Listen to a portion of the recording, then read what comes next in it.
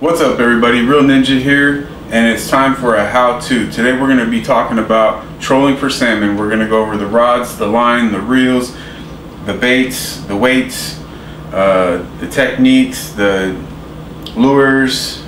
We're going to go A to Z, so come on, let's do it.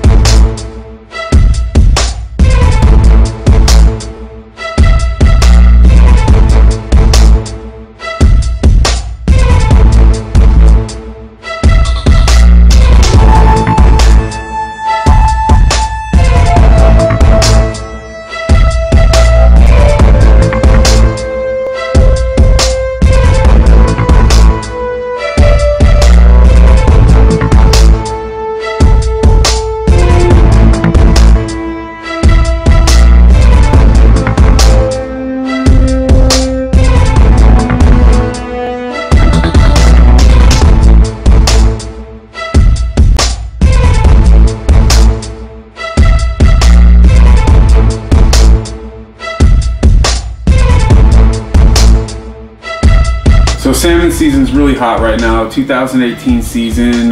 This Sunday will be the second week of the season, and everybody's getting limits or near limits. They've just been slaying them, and most people are using a salmon release with a flasher, with a leader, to a salmon trolling hook, and an anchovy, and I'll show you how to rig that up. First, starting with the rods.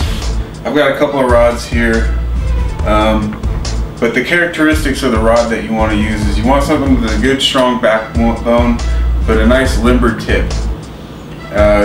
8 to 9 feet long is good, and the reason why you want that is because when you get the salmon up to the boat, it has an opportunity to flip off sometimes, and when it tries to get away from the boat and dive down, or if its head comes out of the water and it flips, you want some give there so the rod will move with the fish. If it's too rigid, there's not enough play there for the fish, it can flip off. Sometimes, I think a lot of times fish are lost at the boat. As far as the line goes, 30 to 40 pound braid. The reels I'm using are Abbott's.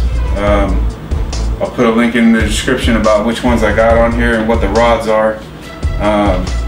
Now let's go into the leaders. So I'm going to tie my leaders up using this 30 pound monofilament leader line. And the advantage to this is it's stiff, so it stays straight. And by doing that, you have less tendency to tangle. Also, your swivels will rotate better with this kind of line.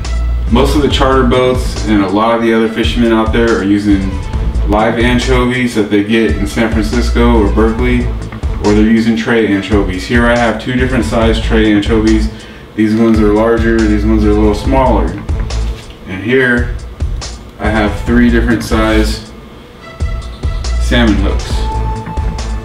So these tray anchovies are the next best thing to live bait. They cost more than buying the bag of the cheap bulk anchovies, but they're way better quality. They're intact, they have all their scales on them. Really good scent, they're very well preserved. So what you want to do is take your salmon hooks and find the appropriate size 6/0 barbless hook. If the hook's not barbless, you can break it off with some pliers and dress it up with a file, and the wire on here is some stainless steel wire. So the eye of the salmon hook is going to come out of the anchovy's mouth, and you want the end of the hook to be inside the tail. So this is perfect size, just like that. So what you do, and you thaw out your anchovy a little bit. If it's frozen, don't do it frozen, it can break and fall apart. Maybe put it in some water and let it thaw out a little bit. That's what I did. So you figure out where your hook's gonna come out, then you poke a hole with the hook to start the hole, get it in there, then you feed the wire into the hole, up through the fish, and out to the mouth of the fish.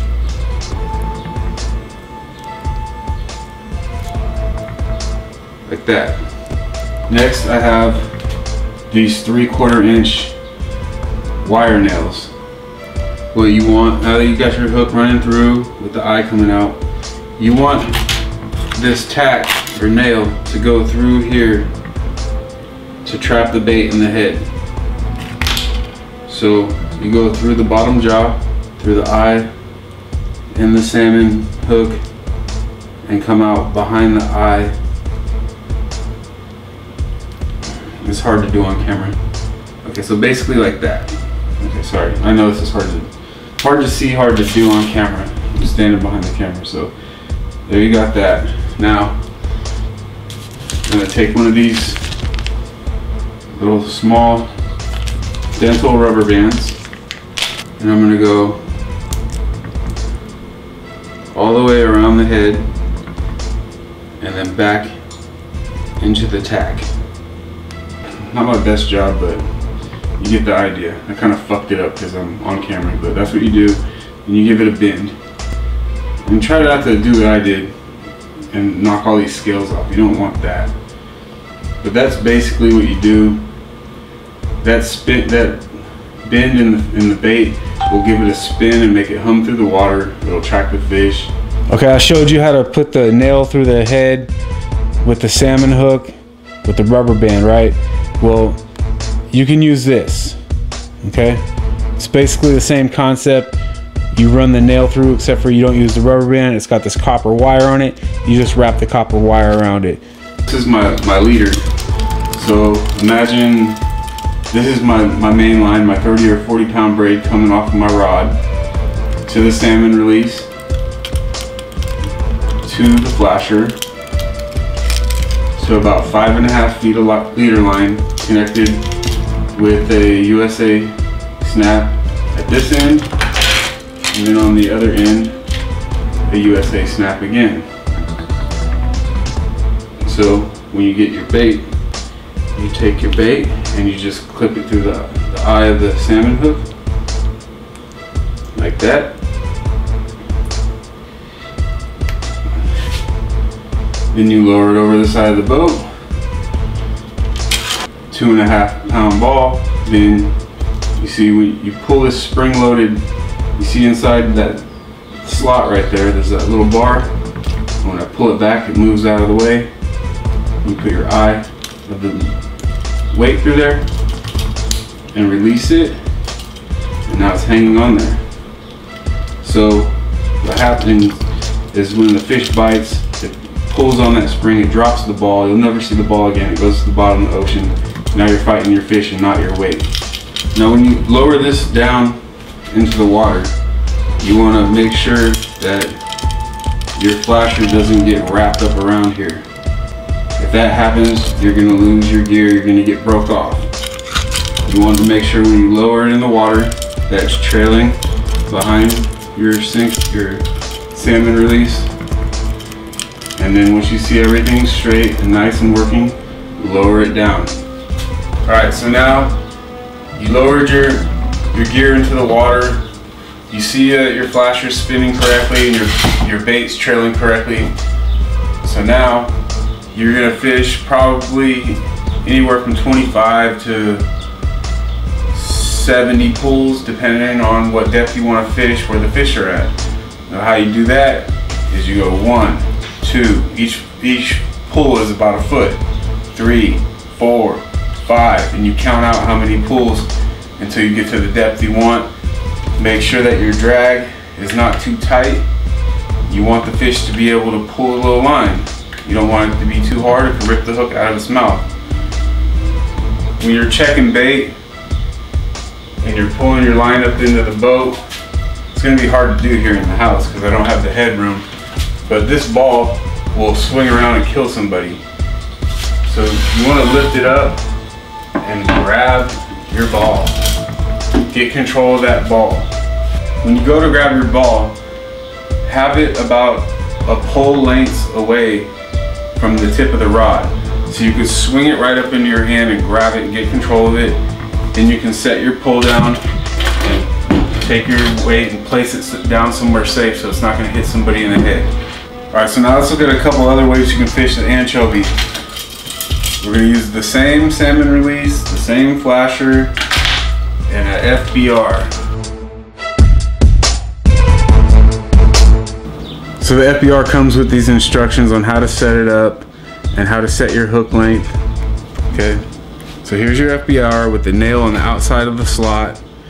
You put your anchovy head inside, then you trap it in with this nail. You drop it through the slot, it'll pin it down into the fish. So you can see that this hook length is too long. When you feed it up inside where it goes, it sticks out past the anchovy. You can make this hook longer or shorter for whatever bait by pulling this tube. The center, it slides inside this one to change the length. If you want to make it shorter, hold the line and put the tube down inside here. Now if it's sticking, you might want to pull it all the way out, get it wet, and now you can adjust it better. So now I'm just gonna hold on to this tube and pull the line, and that's gonna shorten me up. So there's all the way short, and it's still a little longer than I want. But you could modify that in ways if you want to. I'm just gonna run with it now for demonstration's sake. It's pretty close, so now the next thing I do is put a rubber band. I'm just gonna take the rubber band, go around the hook, go around the end of the tail. So now the hook stays close to the body of the fish, and it's gonna spin through the water like this. The UV flasher on the head will get the fish attention. It's spinning nice, you don't have to bend it, it spins on its own. And I've caught some nice salmon on these too. Got your salmon release, flasher, leader line that comes with the FBR and that's ready to fish. For the next rig, I'm gonna use an owner's 3 to 4/0 hook to make it up. It's got a barb on it. Make sure you get the barb off, stay nice and legal. Just go in there with some pliers and smash it. You hear that? It broke off. You still want to go back in and check it, maybe get you a file and dress it up. Stay nice and legal out there. So that's the hook I'm going to use on the next bait, which is a crippled anchovy head. I'm going to tie this hook directly onto my 5-foot piece of 30-pound mono leader line. Now that I got my hook tied onto my leader line, I'm going to take the opposite end and I'm gonna run it through this side right here, this little hole right here. Going up through like this, pull out some line, then I'll stick it through the little hole right in front of that hole, right there.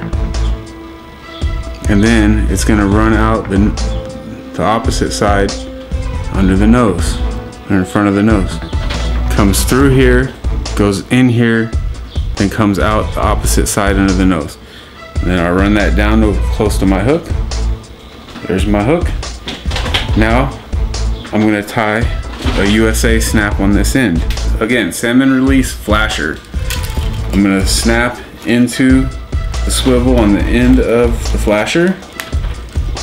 Now on the other end, I've got my crippled anchovy head and my hook. What I do is I pull this little red pin out. That's what traps your bait in there. Don't lose it. I'm gonna insert the head of the anchovy in like this. So I go in here, double penetrate, and come out underneath. Or you can just go through one side and out the other like that. I like to have it about 1 inch up from the end of the bait. Then I insert the head. Now I take my tack that comes with it and I pin the bait in there. So now it's trapped in there. So I mean this stuff's hard to do on camera. I know I'm kind of tearing this bait up and not doing the greatest job of this, but you get the idea, right? I hope so, because this is a big video. It's taking a lot of work. It's a lot harder than I thought it was going to be to set this all up and do it. So anyways, that's the idea. And of course, if I was doing this to fish it, I'd be a little more careful, but you get the gist of it. All right, so that does it for bait. Let's move on to artificials. starting with the Apex. Here are some popular colors.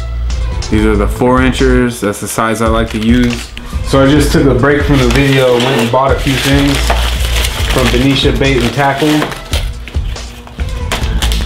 I got some hooks that I want to use, and I got some 30-pound test fluorocarbon P-line leader line. Back to the Apex. Here's the hook and swivel that came off of the Apex, and I'm going to replace it with this Gamakatsu 4/0 Siwash hook. It's a little bit longer hook, and it's got a little bit more throat to it. So I'm gonna put this hook on. It's got the open eye, so I'm gonna have to crimp it, and I'm gonna put it on a Berkeley swivel, 100-pound test swivel, like that. Now I'm gonna take some pliers and smash the eye closed.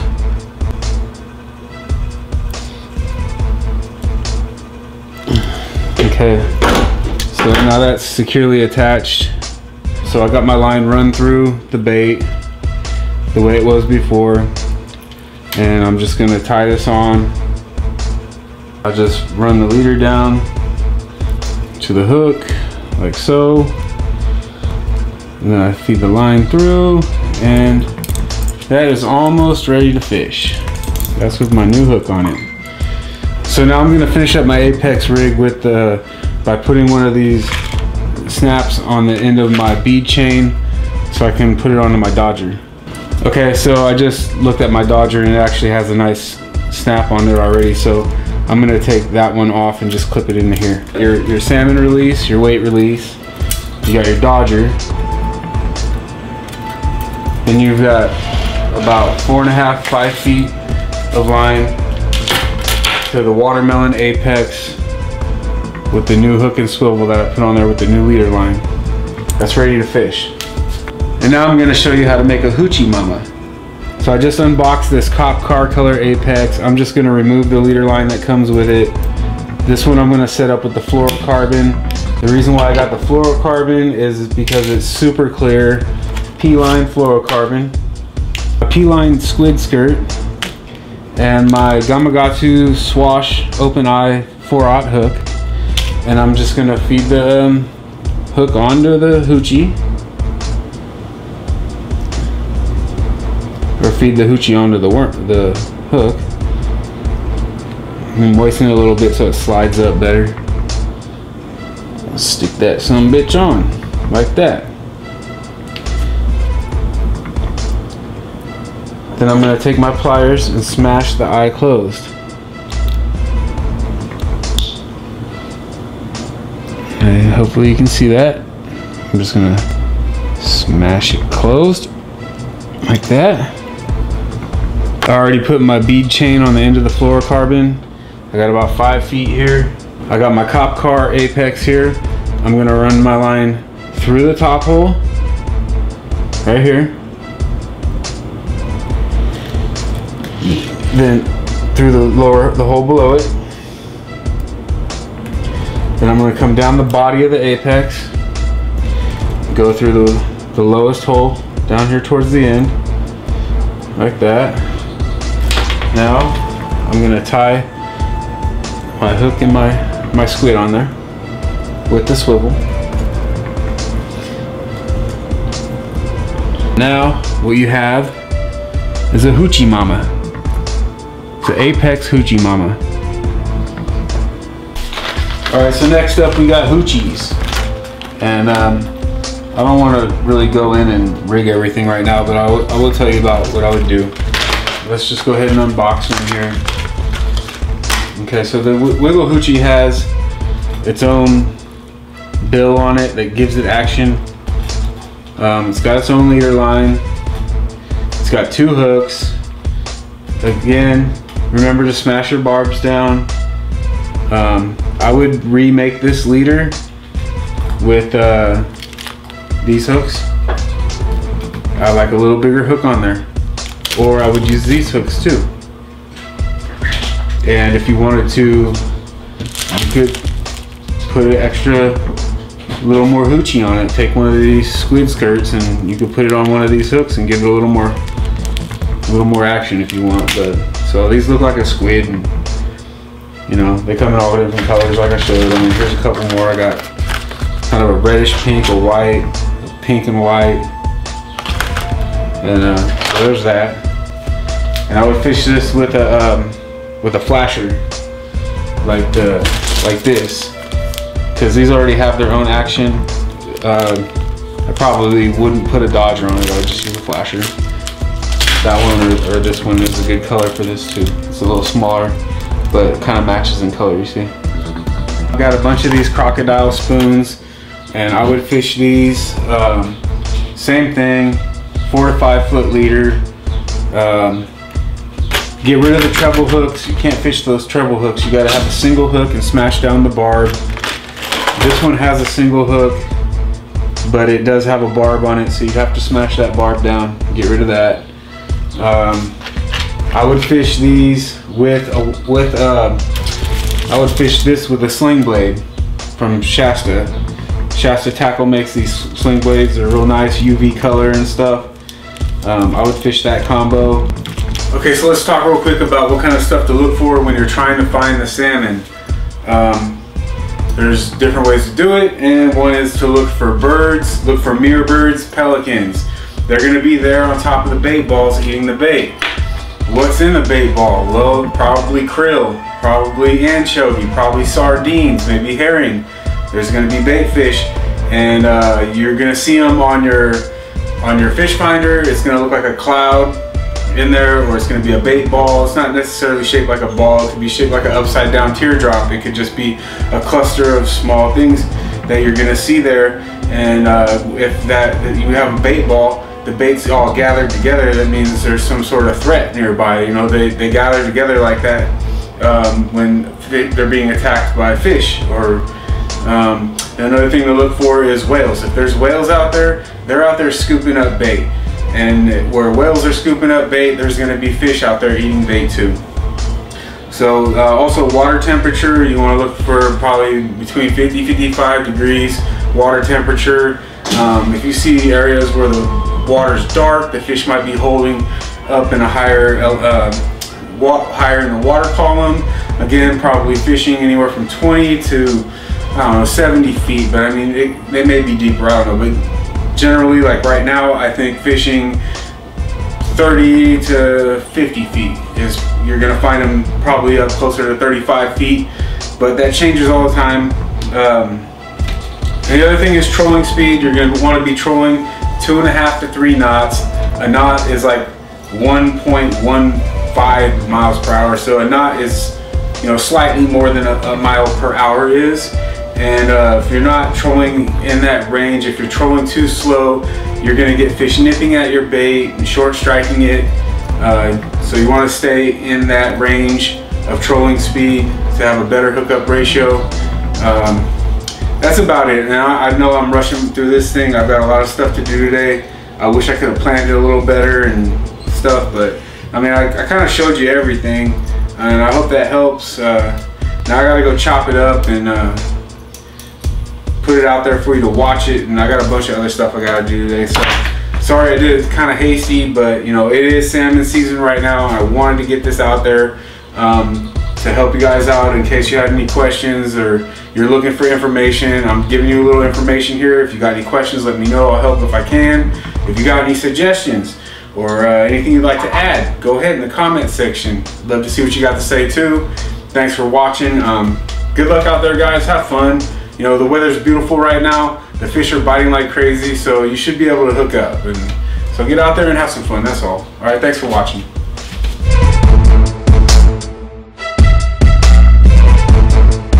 Snap into my flasher, or actually I would fish this, fuck. So,